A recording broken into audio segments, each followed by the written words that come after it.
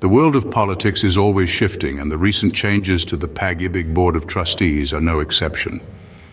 The year 2024 saw a significant reshuffle as Roque, wife of former presidential spokesperson Harry Roque, was removed from her position, making way for the new appointee, Lourdes de Doria-Velarde. Roque's journey with the Pag-Ibig board began back in 2017 when she was appointed by the former president, Rodrigo Duterte. As a member of the board, she was part of a team that upheld Pag-Ibig's reputation as a trusted, government-owned and controlled corporation. Her tenure, however, came to an abrupt end in 2024.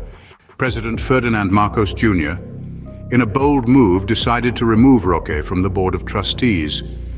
The reasons behind this decision remain undisclosed, causing a ripple of surprise and speculation in the political sphere.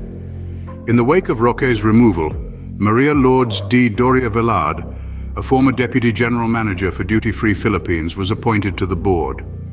Doria-Velarde now represents the private employers sector on the Pag-Ibig board, bringing with her a wealth of experience and a fresh perspective. The aftermath of this change was met with mixed reactions.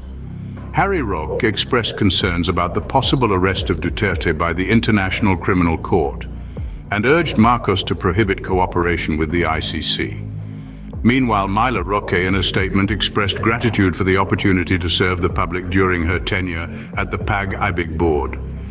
To sum up, the year 2024 marked a significant change to the Pag-Ibig board with the removal of Roque and the appointment of Lourdes de Doria-Velarde. While this change has led to a whirlwind of reactions and speculations, it undoubtedly signifies a new chapter for the Pag-Ibig board. As we move forward, the implications of this reshuffle and its impact on the future of the Pag-Ibig board remain to be seen. What we do know is that the world of politics is ever-changing and never fails to surprise, so stay tuned for more updates and developments in this intriguing political saga.